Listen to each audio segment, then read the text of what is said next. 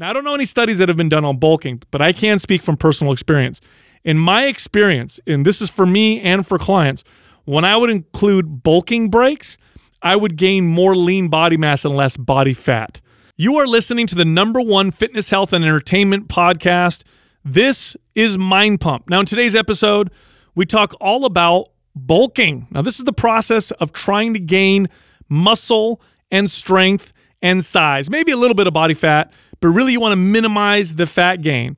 Now, a lot of people, when they bulk, they make a lot of mistakes that results in less muscle and more body fat. In fact, we've isolated the 6 most common mistakes that we saw our clients make time and time again when they were trying to bulk, that it did result in a lot of fat gain and not a lot of muscle. So you're going to love this episode if your goal is packing on the strength and the muscle. Now, this episode is brought to you by our sponsor, Legion. Legion makes some of the best performance-enhancing supplements you'll find anywhere. This includes protein powders, creatine supplements, and much more. Now, we like working with Legion because their labels are completely transparent, everything is third-party tested, and there's no artificial sweetener, so everything's all natural. And because you listen to Mind Pump, you get a huge discount. In fact, you get the biggest discount found anywhere on the internet for Legion supplements. Here's what you do. Go to buylegion.com. That's BUYLEGION.com/mindpump, and then use the code mindpump for your massive discount. Also, we write and create some of the most effective workout programs anywhere. In fact, right now, a lot of gyms are closing back up. People are working out at home, but that doesn't mean people don't still want to build muscle, speed up their metabolisms, burn body fat, and look amazing. So what we've done is we've taken our most popular at-home workout programs, we've put them together, and we've discounted them tremendously. All right, so there's 3 programs here. Let me go over them for you. The first one is MAPS Anywhere. All you need are bands and a broomstick to train your entire body. The next program is MAPS Suspension, where you're doing an entire full-body workout with suspension trainers. And then the third program is MAPS HIIT. This is high-intensity interval training, 15 to 20-minute, high-calorie burning workouts. All 3 programs, when you follow them back-to-back, will give you about 5 months of exercise programming. Amazing results, all done at home. Now, they normally retail at $291 for all 3 of them, but right now you can get them all for $99.99. That's it, one-time payment, and you get access to all of them. And you also get a 30-day trial. In other words, you sign up for all of them, you pay your $99, and then you try them out for a month. And if you're not totally blown away, you can return all of them for a full and complete refund. So you literally have nothing to lose except for maybe some body fat. All right, if you want to sign up or just check them out, go to mapsnovember.com. That's the word MAPS, M-A-P-S, November.com. Let's talk about the bulk. Trying to bulk. Pack on size, muscle, lean body mass, weight. Good time for this conversation. A lot of people are transitioning into the bulk right now. It's wintertime. Lockdowns are coming. Thanksgiving around the corner. Go with the flow, right? Yeah, let's eat. Huh? I was on a bulk for most of my life, I would say, as a kid. Well, no, what do you guys think about that, though? Like, seriously, do you are you pro switching to the bulk during a time when you're probably going to be eating in a surplus with the holidays? Totally. It makes more sense to not add more resistance to, like, imagine trying to lean out during the holidays. Well, I don't have to say imagine. I've tried it before, and it's a pain in the butt, and you end up missing out on a lot of good times with your family and friends. So it makes more sense to bulk during those times than it does to cut. Plus, way more sense. Plus, it's cold, so you're gonna be wearing sweaters. So I agree. You know? So I totally agree with you, and I think I'm more on this train now. But I was always the guy that was fucking backwards. I never timed the summer get shredded thing. I was always off, and it always trying to be a rebel. Yeah, no, it's not even trying. It's just that whatever was going on in my life, you know, as far as consistency and dieting down or whatever, it just never lined up well for me for summertime. I was always off during then, and for some weird reason, come wintertime, just the things lined up for me. And I think maybe what it is that in the summer I'm taking trips, I'm traveling more, I'm outside, I'm doing places, and so I guess when the winter time comes, I'm just not doing as much. And so you're more focused? Yeah, I think so. I've dieted and competed. In fact, I don't know if you guys remember this, but I competed the day after Thanksgiving. I do remember that because we had to go to it. Yeah, it was my first pro show I did was down in Southern California, and Katrina and I spent Thanksgiving at eating a Burger King burger for Thanksgiving. That was our Thanksgiving dinner. I promised her that night. I said, I'll never do this to you again. Oh, wow. Again. Wow. At least supersize me. Well, you know what's funny about that? Forget the competing, but when you were younger and you were alternating or whatever, it does highlight some of the, I think, mistakes or maybe misconceptions there are around bulking, because I think people – they think of dieting to get lean as, let's say on a scale of 1 to 10, a 10 in terms of challenge and difficulty. And then they think of bulking, and it's not, they don't think of it as being challenging or difficult. In fact, people think of bulking as just, I'm just not watching what I'm eating. Yeah, there's this implication that it's like free reign, like all food is on the horizon for you, like anything you can eat because you just need calories. People make just as many mistakes bulking as they do when they're trying to get leaner. Just as many mistakes. But the misconception is that bulking is easier. It means I don't have to watch what I'm eating. Just eat more food, and I'm going to end up gaining the kind of mass or lean body mass that I'm looking for. And nothing could be further from the truth. I spent a lot of my lifting career in a bulk. I was a skinny kid. I was a real fast metabolism. And so for me, it was just put on weight by all means necessary. And I made so many mistakes that later on, as I started to figure out the mistakes that I made, bulking became so much easier, and it was so much easier to gain muscle. I do want to speak up, though, for the skinny kid, because you guys are alluding right now that most people think that bulking was easy. I did not think. I thought it was extremely difficult. I thought that was hard for me. Getting lean was easy. I used to make the joke that all I had to do was look at a treadmill and weight would fall off. So getting lean was very easy. But so there's definitely a percentage of people out there that I think that the stuff that we're going to go over today are so important. It's all the mistakes that I made trying to bulk. I spent at least a decade and a half in a calorie surplus, or what I was trying to be in a calorie surplus, I should say, and failing. And the number one thing that I think about where I was probably making the biggest mistake was I knew I had to get more calories, and so I was chasing all these high-calorie foods, processed foods, fast food, milkshakes, whatever I could get my hands on. I was consuming, thinking that, of course, a number one from McDonald's that's 1,500 calories is going to help me get to my targets faster than a chicken breast and rice lunch.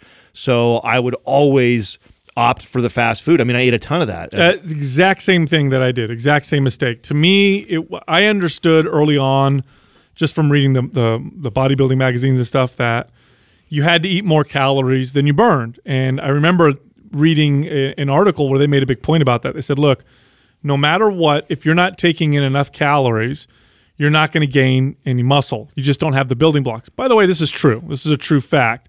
But this is all I thought everything was this right here. And to me, all calories were calories. Didn't matter where they came from. Didn't matter what I ate. And so if I had an opportunity to drink soda or juice, I would, because, there's 200 calories right there. If I had the opportunity to supersize my fries, I would. If it was for me, it didn't matter what it was. I wasn't going to aim for any type of health. It was all about calories. Oh, pizza? Oh, 5 slices, that's about 1,000 or 1,200 calories. I'll eat pizza, or I'll have that ice cream. Oh no, go with the full fat stuff because I need the calories. And I would just pile on the junk food, and this was a huge mistake. It was a huge mistake for many different reasons. Yeah, believe it or not, I was a skinny kid, and I did. Wait, 7? Yeah, I did have. No, I was in high school, dude. I was like a freshman. He's like, I barely weighed 200 pounds. Yeah, and then it was my sophomore year. I really took off and just gained all this muscle. It was crazy. But no, like I approached it in a way where same way I was training. Like I was all in. Like I was all about intensity, like in spite of sort of a mentality, right? So I would take these crazy concoction, like just any amount of calories I could throw into a shake and down it. Didn't matter about my digestion, didn't matter about my stool, my sleep, like none of that stuff considered, to where like I was in pain and miserable this entire process. That's the biggest part. The biggest part is if you are anything you're doing, I don't care if you're trying to build muscle or lose body fat or improve your performance, if your health starts to decline, and I don't mean like terribly. It's obvious if you have terrible health, you're not going to be able to build muscle. But if you're bloated and your digestion is off and you're lethargic because you're eating a lot of junk food, your capacity to build muscle, adapt, and perform well is significantly reduced. It took me a long time to put this together. I mean, my post-workout meal of choice, because of the calories, used to be a number 4 supersize from McDonald's, which was a double quarter pounder with cheese, supersized fries, regular Coke, and then I'd get another 6-piece nugget, and I'd be like, all these calories are great. And then I'd feel like garbage for like 4 hours afterwards. And I'd sit on the couch and not realizing I was killing myself, shooting myself in the foot. Yeah, I got all those extra calories, but my health wasn't doing any better because of it. So I remember when this changed for me. So this is gonna date me a little bit, right? So when we were doing this, like the fast food thing, and I'm right with you, Sal, this is exactly how I was eating. This was back when there was none of these cool phones with apps and tools. Before Ed Hardy. Yeah, even before Ed Hardy. Yes. Yeah. Even, before Crocs. Yeah, even before, way before Crocs, and definitely before Ed Hardy. This was when CalorieKing.com was a thing, right? Yeah. And so I was only really tracking calories at this point because of law of thermodynamics, right? That we touted all the time, and I knew that like what the science said about being able to build, I have to be in a surplus. I'm chasing all these high calorie foods, so that was how I decided how I was eating. But at this point, I'm not really breaking my macros down. That was too much work for me. It was just enough to, like, let's figure out my calories, this meal or that meal, choose the meal with the higher calories. Yes. That was it. It wasn't until Bodybug came around and we were tracking how much we were burning. So this is like, I don't know, I want to say about 5 years into my lifting career, which is probably around 7 to 10 for your Sal when Bodybug comes around, somewhere around there. So it's like 2004? Yeah, like yeah, somewhere around there. That's when I remember it coming out. And this tool at the time was the most accurate thing that we had out there to get a good idea of like what my metabolism was burning, how much steps I was taking. And then also with the app came a food tracker, and then you would implement your food and then it would break down the macros. And what I found was I wasn't hitting even, and this is why I've talked about this on the show ad nauseum now, I was never hitting my protein intake, at least not consistently. Maybe I have one day, like of course if you have 4 Big Macs and 20 chicken McNuggets, you get pretty high up there on protein from that. But I mean, for the most part, I was missing protein on a regular basis, but then over consuming carbohydrates and saturated fat. And so I was getting like skinny fat. I would put on weight sometimes, but then I didn't feel like I really put muscle on, and then it would come right off because then I'd have 3 days in a row where I couldn't hit the calorie intake. But it wasn't until I really started to look at all of my macros did it really start to kind of come full circle for Same me. here, because here's the thing with the junk food is, for me at least, I noticed, and I noticed with clients as well, is I just wasn't able to perform as well in the gym. So I'd wake up in the morning and I'd think to myself, I need to have a high-calorie breakfast. And so either I would go to McDonald's and get 6 bacon, egg, and cheese biscuits and whatever I could get over there, and I'd get a lot of them. Or I'd be at home and I'd eat a big old bowl of Fruit Loops cereal with whole milk, and then I'd have a bunch of eggs and toast and pancakes. And I mean, I was dead after this. I would feel absolutely terrible. And my workout suffered, and I didn't really necessarily notice because I was just concentrating on the calories. Once I started to clean it up a little bit, I felt so much better. My workouts got so much better, and I gained more lean body mass. Now, as far as protein is concerned, that light bulb went off for me when I started to pay attention to these weight gain shakes that I would make. 2,000 calories, and I'd mix this crazy gainer, and then when I pay attention to the protein, like 40 grams of protein. Yeah. This is no joke. 2,000 calories. Barely any. 40 grams of protein. This is insane. This is all sugar and carbohydrates and garbage in there. And I need these proteins. So protein became a big one for me. When I was started to chase that over calories, it did make a big difference. Well, you know what I also noticed too is just your digestion, right? So if I would eat these big fast food meals or big junk food meals, even if they were really high calorie, 2,000 calories and 50, 60 grams of protein, because of all the saturated fat and how much calories I was eating in one sitting, it would make me feel all lethargic and bloated for like the next 4 or 5 hours. So I wasn't motivated to eat again. And it was so weird when I switched over to like leaner stuff like chicken thighs and rice and avocado. Or just whole natural foods. Yeah, whole natural foods. Sure, I was eating a quarter or a half of the calories, but what I found was within an hour or two, I felt like my body had already digested that, was starting to utilize that, and I could eat again. And so I would be able to get 2-3 meals in the same amount of time of doing the junk food. And then the food that I'm getting, the quality of it was so much better, and it was easier to hit the protein intake. Yeah, one year, I think I want to say 50 or just turned 16. My parents had gone out of the country for it was almost 2 months. And so we stayed with my grandma, and my grandma, old school Sicilian grandmother. So her goal in life is to make you food. That's her favorite thing to do. And I'm in the middle of trying to gain muscle. I started working out at 14. So by the time I'm 16, I'm really into it. And she says to me, she goes, I don't want you to eat out no more. She goes, I'm going to make you whatever you want. So I thought, oh, what are the 2 foods that are the best for building muscle that I read in the magazines? I'm like, steak and rice.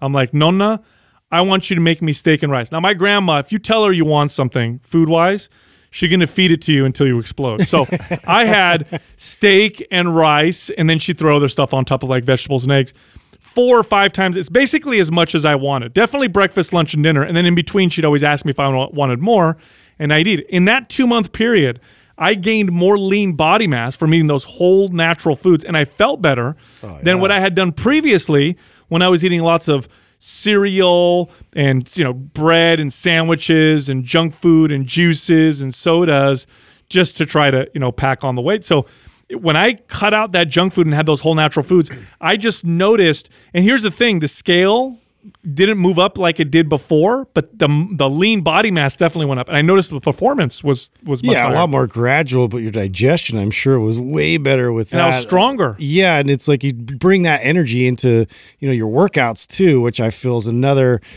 thing that people tend to neglect a lot while they're going through this bulking process. Yeah, I would say if you're bulking, now junk food does play a small role, especially if you're somebody who you have a really fast metabolism, and so junk food can be kind of palatable, and so sometimes throwing it in is okay. But I would say this for bulking, probably 80% of the time you should be eating whole natural foods. 20%, maybe 10 to 20% of the time you can have in that junk food. Don't make the mistake a lot of people make, which is the flip. 80% of the time it's processed food, 20% of the time it's whole natural foods. That's a big mistake. So I used to have a rule that I said is okay, if I can get myself to my protein goal in the day through whole foods, I would allow myself to use junk food to pile the calories. That's a great strategy. So it was I no early on junk food at all. It was get as much whole foods as possible, try and get to my protein intake through whole natural foods. If I get there, then I would allow myself to do that. And then the other thing was I would toggle back and forth between that or a protein shake. This is also how I use my protein shakes, by the way, too. So a lot of times people talk about having a protein shake right after your workout it gets into your muscles so much faster. Again, I use my protein shakes as an emergency. So it's not integrated into my daily meal planning. My daily meal planning is always going whole foods ideally. That's where I'm pushing always. But I also know that sometimes shit happens. You get busy. You don't get a break for 4 or 5 hours. And so a meal gets missed. And so here I am at 7 o'clock at night or whatever. I've had most of my meals, and maybe I missed one in the middle of the day because I worked for 4 or 6 hours. And so I'm behind 30, 40 grams of protein. This is where I allow the protein shake to go in there. Yes. So I would set these little rules that ended up really helping me, always hitting my protein intake, and then also not abusing the junk food. Yeah, when you're in a bulk, eating that stuff, you can get away with it more often. But again, if I know that most of the time I'm going after whole foods and I make sure I get my protein intake through whole foods first, then it was a lot easier. I like that because it's more behavioral based than anything else. So if you hit your protein intakes early with whole natural foods, then you're going to have a little bit of room for the processed stuff. And you hit the most important thing. That's the second biggest mistake is just not tracking and hitting protein. And I would see this too with clients, when people would hire me, and it was much more common for people to hire me to want to lose weight, but I would get the occasional person that wants to gain mass and size and strength, who really wants to pack on the muscle. And the first thing I would do is I would have them track, and lo and behold, I'd have a 150-pound man who's consuming a lot of calories and not even hitting 120 grams of protein. Not forget hitting 1-to-1, but not even hitting 120 or 100. And it's because most of these processed foods and junk foods are not very high in protein. So hit that first for sure. Avoid tons of junk food. Hit your protein. And then with food, it becomes much more successful. So a hack for that, right? I think another, and you've talked about this, Sal, before about the whole made-up breakfast foods, right? But if you look at breakfast foods in general, it's mostly like carbs and sugary type of stuff. It's not very high protein. So I think one of the biggest strategies that changed it all up for me was being able to stay ahead of my protein. So that's what when I get somebody who DMs me or asks me like, I have a hard time hitting my protein intake. The key is the first meal. That's what I think. I think that the rest of it, like lunch and dinner, I think is easy to get higher protein meals. It's breakfast. Because even like if you have 4 eggs, which is a lot, or 6 eggs, which is a lot for, it's not as much protein as you think. Yeah, it's not. You're talking about 30-something grams of protein tops with 6 eggs, and who eats 6 eggs? Most people eat 2 to 5. Even bacon doesn't have a lot of protein. Right. So that to me is have a high protein. So maybe you ask how? Okay, well this is what I would do. Is almost always whenever we make dinner, we make enough dinner for leftovers. So, and we do a lot of veal, ground beef, ground turkey. So we have a lot of dishes. I always use that extra ground beef, turkey meat, and I throw that in a scramble in the morning. That's perfect. And that's an easy way to take a 20-gram like egg type of meal. Like if you just were to have eggs by itself, you're getting 20-something grams. You throw in an extra 4 ounces of beef or veal or ground turkey, and now you take that all the way up to 50-something grams of protein. And being ahead of the protein as the day goes on, it's much easier. Otherwise, you're playing catch up all day. Okay, so here's one reason why. What Adam's saying is very, very true. And one reason why is that protein is very satiating. So it's better to eat protein consistently throughout the day from that standpoint than it is to try and eat it all at once. And what happens when you get to 6 p.m. and you notice, oh my gosh, I'm 100 grams of protein behind, it's going to be hard to eat anything else. You eat 100 grams of protein at one sitting. Yeah, it's a chore. Oh, you're stuffed. You don't want to eat anymore. Now that's all you had. You don't get your carbs. You don't get your fats or whatever. So it is important to start out with a good high protein meal. Steak and eggs is my favorite. So I would have the steak from the night before, and then the next day I'd have my my 8 ounces of steak with my eggs, and I'd hit my protein targets. And once you stay ahead of it, you're doing pretty good. 100%. Yeah. Now here's the next big mistake, and this was me all the time. I think this is a lot of people. Yes, and it was what do they call it? Perma bulk. Perma-bulk. Yeah, I was bulking for too long. Now here's the thing with when you're eating in a calorie surplus. At first, especially when you combine it with a really, really good workout, you do gain great strength and great muscle. But if you stay on it too long, that surplus, your body tends to get used to it, and then the gains are mostly body fat. And this is when you see people are bulking for 3, 4, 5, 6 months in a row, and they're like, oh, I packed on 15 pounds on the scale, and then they go get a body fat test, like, oh, it's 10 pounds of body. That happened to me once. I remember I gained 30 pounds, and something like 20-something pounds of it was body fat. And it was like someone punched me in the stomach, I think it too, like if you grow up skinny and like it's a complex you've sort of, have around it, that this is a tough one, right? To go away. Just like if I was always trying to kind of get leaner and look leaner, like to be able to bulk for them is like very difficult. I think this is psychologically one of those things that you have to do both. You have to be able to have that healthy break from constantly inundating your body with calories. Well, talking about the psychological part, I think and this took me a long time before this hack came, which is, and I do this to competitors, myself. If I'm on a bulk and I notice like we kind of stall weight gain wise, or even if I notice that we've strung like a couple weeks in a row of like constantly surplus, I love to throw a really low calorie day in there. Just the psychological break of you're constantly overfeeding. It's the same concept with what I love to do with somebody who's on a cut all the time, dieting so hard, salads, eating hardly anything every single day, and then also I say, hey, guess what? Go ahead, we're gonna eat all these calories. The psychological break that it gives you when you're focused on that, it's always hard. The grass is greener on the other side, right? Always. Yeah. So if you're somebody who's trying to be, bulk and you're a skinny person, it's hard. If you're somebody who's bigger trying to get lean, you feel like it's just as hard. Yeah, well, the studies that have been done on diet breaks actually show a physiological benefit as well. Now, I don't know of any that have been done on bulking, but I'll speak from personal experience. But the ones that have been done on dieting show that people burn more body fat and preserve more muscle when they include what they call in the studies diet breaks. So the way it works basically is they would compare two groups of people, all of them on a diet to a low-calorie diet to burn body fat, both of them for 12 weeks. One group, it's all the way straight through. The other group, every week or so, they'll take a day or two where they'll increase their calories, or they'll take a week after 3 or 4 weeks and increase their calories. Now, at the end of the study, everybody's consumed relatively equivalent calories. But what they find is that the group that does the diet break burns more body fat and preserves more muscle. Now, I don't know any studies that have been done on bulking, but I can speak from personal experience.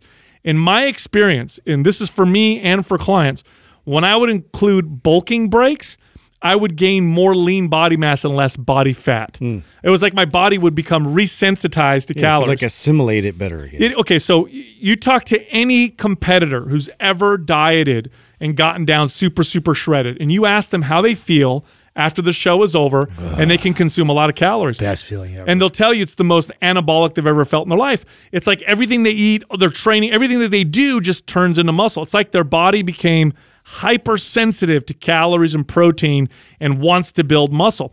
You can, in my opinion, you can induce this in yourself when you're bulking by going on a bulk break. So after about 3 weeks or 4 weeks of bulking, I like to do 3-4 days of slightly below maintenance, a slight deficit, and then I go back on the bulk. And what I notice is it's like my body is more sensitive to the calories again, and I get that initial feeling that I got the first time I started the bulk. So bulking for too long, too consistently, you start to get diminishing returns. Throw in those breaks. Don't bulk. In my experience, don't bulk for longer in a consistent basis than 3 or 4 weeks. Throw in at least a few days of a break and then go back on it. I love sharing this hack because the next mistake we're going to talk about is being kind of like married to the scale. And the reason why I like sharing this hack was this was a major struggle for me for a really long time. As the skinny kid who was teased for being skinny for so long, wanted to put weight on, like Justin was alluding to before, I would do anything just to put weight on.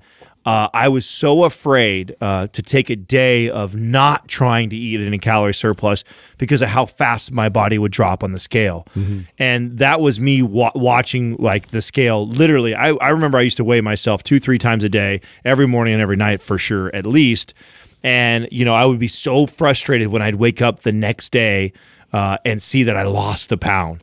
And in my head, of course, you know, because of my insecurities, it's muscle, right? A pound of muscle just fell off my body. And I know there's a lot of young people that are trying to build that think the same way too.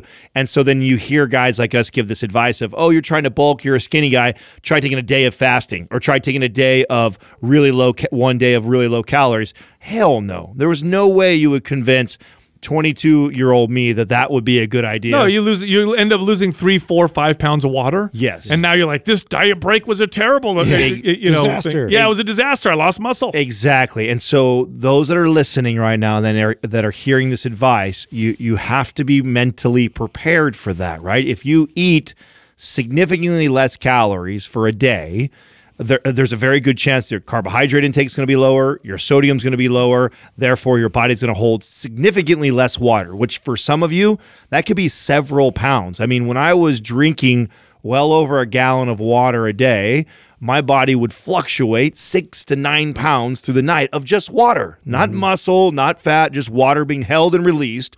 And so if you restrict calories for a day, very easily you could sway that many pounds in a day. You didn't lose muscle. I promise you didn't lose muscle, and you will benefit when you go back to increasing the calories again. Right, which takes us to the next one, which is paying attention to just the scale. The scale is the most important thing. This is how I measure all my progress. Because I'm bulking, as long as the scale is going up in weight, that means I'm being successful. This is totally not true. This is just as false as people who are losing weight who only pay attention to the scale. I mean, literally, like I remember I used to fall trap to this. What I would do is I would eat foods that intentionally made me hold more water. So I'd notice, oh, when I eat pizza, I gain a couple pounds. So now pizza is a great bulking food. Or I eat burritos. Or I'd weigh myself at night rather than in the morning because I knew at night I'd be heavier. You know, obviously, the scale is only measuring weight. It is not measuring lean body mass. It's not measuring just water. It's not measuring just body fat. It's measuring all of that. It's not even measuring, it's adding your clothes on top of it. It's adding everything. And so the scale can go up simply because you're gaining body fat or simply because you're holding more water, which in my case, I ended up with, inadvertently seeking out foods that made me hold more water because it would give me this positive number on the scale. It's not the be all end all at all. Yeah, I remember talking to a competitor, and I used to be in a Gold's Gym where there was a lot of competitors, and Adam shared a few of these stories before where you just see these guys like working so hard and to gain weight in the off season to really like boost up their lean muscle mass, and you see them go through the peeling down process in the cut, and you find out they literally only gain maybe like 1 pound of muscle through that entire process from the beginning. This is like months in the making, and it's just got to be so frustrating. Oh, dude, I went on this crazy bulk once. I think I weighed almost 240 pounds, that's really heavy for a guy, for my bone structure. I mean, right now I'm heavy. I'm about maybe close to 215. So throw on another 25 pounds. And I remember I went through this crazy bulk, and I was so proud of myself. I got to the highest weight I'd ever gotten before. And then I got my body fat tested. And I subtracted the fat mass that I had gained, and I had gained like 6 pounds of muscle. I mean, it was such a small percentage of the total. For all the hard work and everything he put in. And I remember thinking to myself, like, dude, I got myself to gain so much body fat. Now I got to go back and try and lose this body fat, and there's no way I'm going to keep that lean body mass on my body. And sure enough, when I cut back down, I went right back to where I was before. So I literally went nowhere. All I did was got myself. I did a similar thing, Sal, too. That was the beginning of this for me. But it didn't come full circle until I actually truly competed. Like, competing really changed this, how I communicate to clients this now, because when I did the same thing as you did, I did this aggressive bulk. So I did a hydrostatic way, right? So where you get in the water and they test all this and they tell you and it's one of the more accurate ways to do this. And the goal was to put on as much, mass as I could, as much lean body mass as I could. And I did. I put on like 20-something pounds also. And I was stoked. Like, I couldn't wait to go get measured again. And when I saw that I had literally added like 1 pound of muscle, although 25 pounds of, and my body fat percentage was through the roof, like, all of that bulking and aggressive training all for 1 pound, like, that is just ridiculous. That was the beginning. Then when I started competing and I was tracking sodium, I was tracking carbohydrate intake, I was tracking water every single day.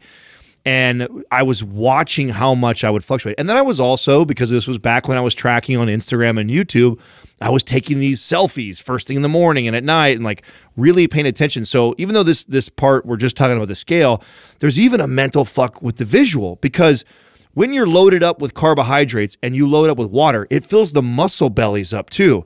So there was this other part. Not only did the scale mess with my head, but then I'd be listening to you guys tell me this advice right now, and I'd be like, I don't give a shit what you say. I'm looking at myself, and I look smaller. I look full. I look smaller without that water, without the carbohydrates in me, and that would really scare me. It would scare the shit out of me. Not only did I see the scale go down, but I'm looking at myself in the mirror, and I look way smaller. And for somebody who's trying to bulk and put size on, it really messes with your head. And it wasn't until I was tracking at that level to really see how much that can be manipulated. And by the way, it's manipulated even more the leaner you get.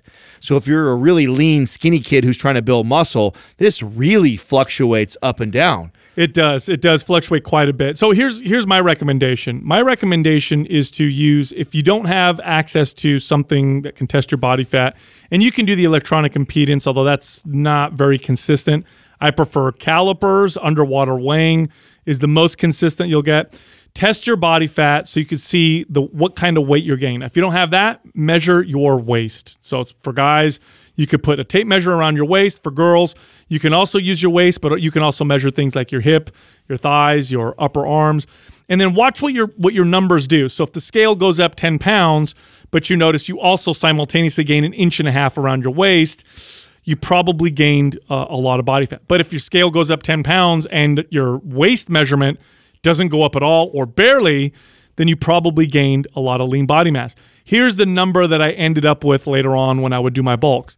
I would, because gaining body fat is a part of bulking, by the way. I'm not trying to say that you only can gain lean body mass and gain no body fat. That's almost impossible, especially if you're an all-natural lifter. So here's the number that I started to work with later on. I would allow myself to gain a pound of body fat for every 2 pounds of muscle. That was it. So I wouldn't even do a 1-to-1 where I'd gain 5 pounds of muscle, 5 pounds of fat. That was even too much. I would say, okay, if I gained 6 pounds of muscle, then I would be okay with gaining 3 pounds of body fat. Now here's the deal. It's a slower process, but that's because gaining muscle is a slow process. That's why it's slow to begin with. Gaining body fat is fast and it's easy. So that's something that you need to pay attention to. It is going to be a slow process, especially if you're trying to gain muscle mass to fat at a 2-to-1 ratio. Now, the next thing was a big one for me. That this one took a lot longer. It took me a while to get wise to this. Was that I just wouldn't prepare for the next day. Now, when I was trying to get lean, I would prepare more often. I would measure things out and figure out what I'd eat. But when it was bulking, I was just like, I'm just going to eat a lot of food. Yeah. It's not going to be a problem. The issue with that was sometimes I would miss a meal, in which case I would be screwed, or I'm at work and I normally would be able to go out and buy some food, but I got a meeting, I only have 15 minutes, my food's not with me, or I'd wake up late and I'd miss breakfast. Prepare your meals just like if you were dieting to cut. Yeah. Same thing when you're trying to bulk. I feel like protein is the most crucial for that. Like, it's not just really easy to find a quality version of protein just easily accessible. So to really make that point of having those sort of prep days, and people talk about this, but I've gone through that where it really makes a big difference if you take like at least one day on the weekend and you grill up a bunch of meat or different options for you to then be able to store and use it for your breakfast, use it for whatever meals that you find appropriate for it. It helps tremendously. This conversation's really fun and interesting for me. It's like, as we're doing this, I'm like thinking back. Reminiscing. I'm reminiscing of like my whole fitness journey and just how a lot of things that I believed to be true, that I took a hard stance in, and a lot of that stuff has evolved and changed. And I was somebody who, like, once I figured out what a difference prepping made, that was like mandatory for me. Like, if I trained clients, like, you had to, like, I was super staunch about that because it forever changed my results. Like, I remember up until this point, and it was a long time, at least a decade of training with no real like serious prep, not like what I got into later on. Like, I started to dedicate Sundays to like all prep day, and I would have I would say I would have 75% to 80% of all meals mapped out for the entire week. I always left some leeway there, because what I found is if I prepped 100% of meals, you'd end up throwing some food. Yes, I would waste. So I learned to prep about 75 to 80% of all meals I'll be eating, and then I can use like fillers like bars or shakes, or being able to go get something eating out that's a healthy choice to fill that in. But it made such a difference on my results, not only getting to my goal, but how fast I got to my goal, knowing if I didn't, why I didn't, because it's all weighed, measured, and tracked. And so it became something that I like made all clients do. You had to learn about your macros, to learn, because there's all kinds of research around people when they estimate their own calories and food, they're always way off. Yep. So until they weigh out what 6 ounces looks like, or what 30 grams of something, you have to have a baseline, right? And so that was something you had to do. Now where I'm at is, I want my clients to do that. I wouldn't force them to do that. And ultimately, we talk about on the show all the time that intuitive eating is the place that we want to get to, right? To where you don't have to weigh, measure, do all this. But I think it's... But if you're chasing a goal, yes, then planning is crucial. It's so crucial. Yeah, intuitive eating is great for maintaining your health, maintaining general fitness. But if you're trying to cut or bulk, and you don't plan, it's good luck. In my experience, it's almost impossible. Well, yeah, because you're behind the 8 ball. It's inevitable that you're gonna have a hard day where just you don't have time to make those meals in the day, and so having it ready in the refrigerator already, where you just have to heat it up, that's so crucial to making sure that you have success doing this. Yeah. Now here's some staple foods that I used to love for bulking that are easy to prepare. Ground beef, very, very easy to prepare in bulk. Chicken thighs, you can grill up a ton of chicken thighs, and they're really, really good warmed back up. And rice. There you go right there. You got your proteins and your carbs and your fats. Super, super easy. And then for vegetables, if you another easy food to prep is you could buy frozen broccoli, frozen asparagus. You boil it up, put it in a big container, and it's very, very easy now to portion that out for your 4 meals or 5 meals or whatever to hit your calories. Those are my favorite things. Yep. Now, the last one, this is a big one. Okay, this is a big one for a lot of people, especially when they're focused just on the scale and how much weight they're gaining. You got to train properly. Okay, not just hard. Not just beating yourself up in the gym and getting sore, but if you're bulking, you better be getting stronger. This is a big one. Like if you're bulking and gaining weight and your strength is not going up consistently, you're probably gaining body fat. It's a bad indication. Yeah, you're probably gaining body fat. Really, you got to understand one thing here. When you're trying to gain lean body mass, eating more calories, eating more protein will do nothing for you if you don't have the right signal that's being sent. If your body doesn't want to build muscle, then all those extra calories, extra protein, all that extra prep and planning, all that stuff, you're just going to gain body fat. It's not going to go anywhere. But if you send the right signal and your body is primed to build muscle, it's like a dry sponge ready to soak up all that protein and all those carbohydrates and all those fats and calories, and you end up packing on muscle. That's why I keep stressing like digestion through this whole thing. Is like it's such a vital portion of all this stuff. If you're not digesting your food properly, it's going to affect when you go into the gym and you're all gassy and bloated. You got to go to the bathroom like half the time. I swear to God, this happens.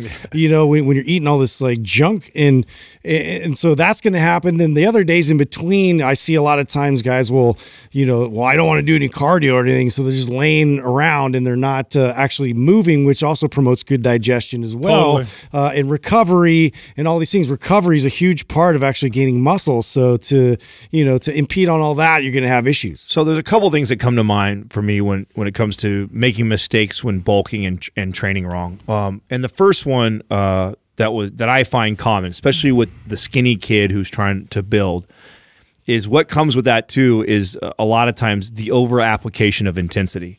As a young kid trying to build muscle, I figured the more I was hitting the weights, the more I was in the gym, the harder I lifted in the gym, the more muscle I would build. And that's not necessarily true. You still need good programming, and you don't want to get caught in what Sal calls the recovery trap, where my body is constantly breaking down. I'm never giving it time to recover. The other thing is out-training your calorie intake. That was another thing that I struggled with. I just was an active kid. I was moving around all the time. I played sports. I was outdoors a lot, and I was lifting 6-7 days a week. You're talking about somebody who was burning 4,500 on a low day, 6,000 calories a day in that range. To eat that many calories day in and day out and to be in a surplus was just hard as shit. So one of the best things I ever did was to back off of a 6-7 day week of a program and drop down to a 3 to 4 day week program, and I started to put weight on. Yeah, the best program that we have, the best two programs I would say that we have for mass gaining would be MAPS Anabolic and MAPS Aesthetic, hands down. MAPS Anabolic for most people, MAPS Aesthetic for more advanced lifters. Both programs really are tailored to stimulate muscle growth, like muscle hypertrophy. MAPS Anabolic in particular, and it's centered around 3 full body workouts a week. There's obviously much more that goes into it, and then there's trigger sessions on the off days.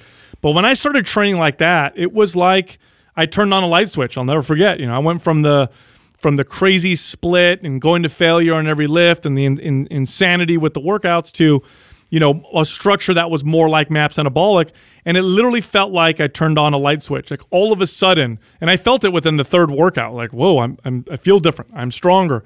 What's going on? Now I'm eating these extra calories, and it's going to lean body mass.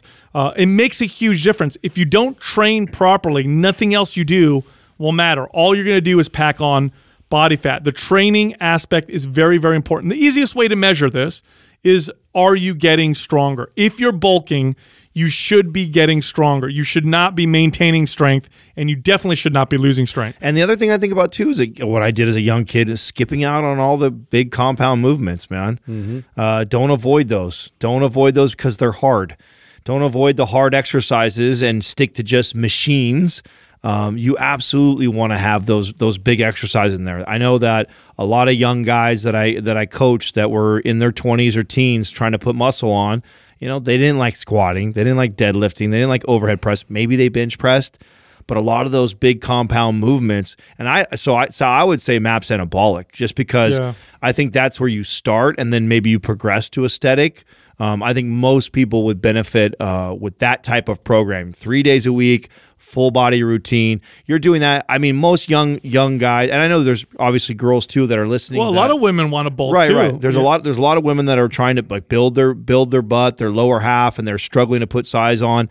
If you 3 times a week squatting and deadlifting and doing movements like that, which is an anabolic, to me, that's going to promote more growth than aesthetic or any of the other programs that we have. Totally. I mean, bulking properly for men produces a more muscular, balanced, stronger looking physique. For women, it produces more firm curves, more glutes, more hamstrings, better posture. So bulking is for definitely for both sexes, and proper bulking is really about gaining lean body mass and minimizing fat gain, and also, again, I'm going to emphasize this again, getting stronger. Again, if you're bulking properly and you're training properly, you should find yourself lifting heavier and maybe not every week, but you should be stronger than you were before you started bulking. That's probably the best way you can gauge your progress or whether or not your workout is successful or not. Look, Mind Pump is recorded on video as well as audio, so you can come find us on YouTube, Mind Pump Podcast. You can also find all of us on social media. You can find us on Instagram and now on Parler. You can find Justin at Mind Pump Justin. You can find me at Mind Pump Sal, Adam at Mind Pump Adam, and Doug, the producer, at Mind Pump Doug. I was driving them to my house yesterday, and again, he's like, "Dude, gotta get the PlayStation. Don't get the Xbox." I'm like, "You gotta talk to Adam, dude. He's the gamer of the group." So I called up Adam, and they phone. And Adam's like, Adam goes, "Look, I don't care what system we get. I'm going to kick your ass no matter what we play." And my son